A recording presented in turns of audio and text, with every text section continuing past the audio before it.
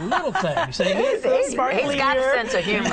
That's funny. So besides that, she is on the way to Teen Challenge. She's on the way to completion of her deliverance. Amen. And she's been doing secretarial work yeah, for and us. she's been helping and working at the mission. And the only reason she's been delayed going this long is because the facility we chose for her, which accepted her, is in Pensacola, and she's going to walk into a brand new structure. They built a brand new Teen Challenge in Pensacola, and she's going to be one of the first students to walk into that facility. Awesome. And we're just so proud of her, and she's done good.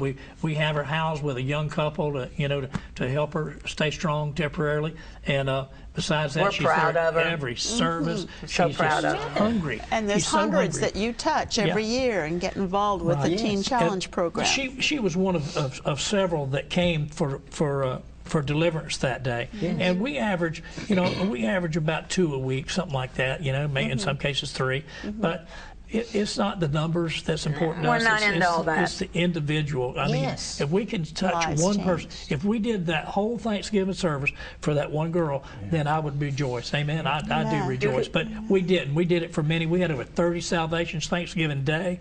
We had many recommitments that God just humbled them. Do we have time for one more short story? Talk quick. I just want to say this real quick. We had a guy, I'm not going to leave details out, honey, because you're detailed. We had a guy come to the ministry, had drug problems, wanted to go to Teen Challenge. 3 years later, he called us up and thanked us for sending in Teen Challenge, and we found out that the very day that he wanted to come into the ministry to go to Teen Challenge, he belonged to a gang in Jacksonville, and he was getting ready to go through initiation and murder someone that lived in Jacksonville, which could have been you, me, or anybody else. So there's more to the picture than what you see. This man could have murdered somebody. And today he's working. And now working with gangs. Working with Teen Challenge. Thank you, Jesus. Ministering to gangs. That is awesome. Awesome. You don't want to get Dr. Gallen mad at us now. We just want you to say your names and the name of the ministry, the address, and the phone number one more time, and then we're going to talk briefly about the upcoming election. So go ahead. All right. I'm Pastor Ollie Huggins. This is my beautiful wife, Barbara, and we are pastors of Abba's Place Christian Fellowship and Inner City Missions. It's a ministry. Right. And we are at 555 East 3rd Street here in Jacksonville, and the zip is 32206. Give both numbers. Our phone number is 791-9100, and anyone is welcome to call me on my cell phone, which is 673-3333. God bless you. Praise God. We thank God for you, and thank you so much for coming today. Yeah, praise God. Amen. Thank you, Jesus. I'm excited about I want to hear more about those mud puddles salvation. Amen. Jesus is hope. We do. And he gives us a second wind when we're down and out.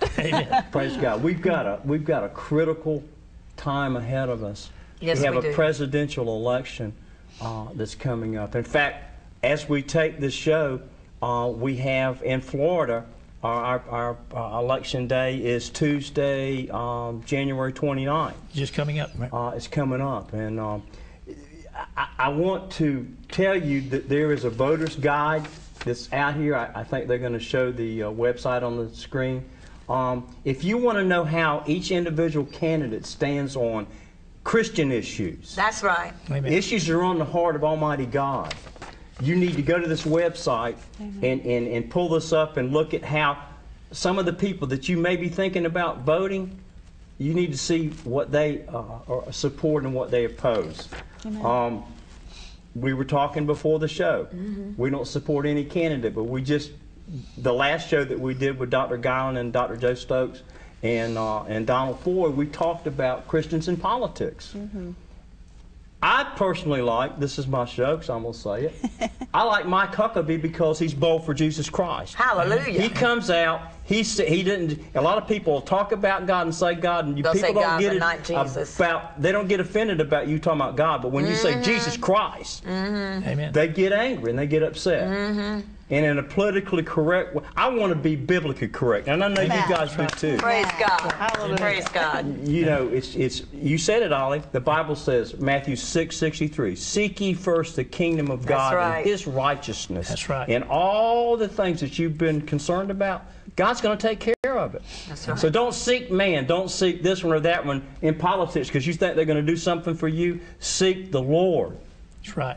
And everything else. And everything else will be taken added. care of. The Lord's, I'm telling you, The economy, He's talking to hearts right harmony, now about what you're about to do in that voting booth come Tuesday, January 29th. Does that person that you're about to vote for, do they reflect? Does their life show the Word of Almighty God? That's right. Amen. That's right. Amen. And I'm talking about the right to life. I'm talking about same-sex marriage. That's right. Go on that website and find out the person that you're about to vote for, see how they stand. And in the coming election next year as well. Amen. In the coming election. Amen. Be in prayer all year. We need to be praying like never before this That's year. right. Amen. Ollie, would you like to pray in closing? We've got a minute. Yes. Heavenly Father, I thank you for all that are watching today.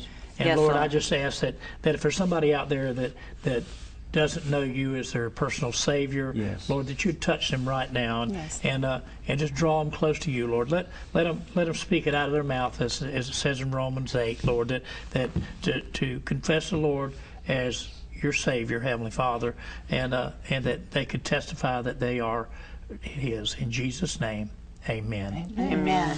Thank you, Lord. Hallelujah. Thank you, Jesus.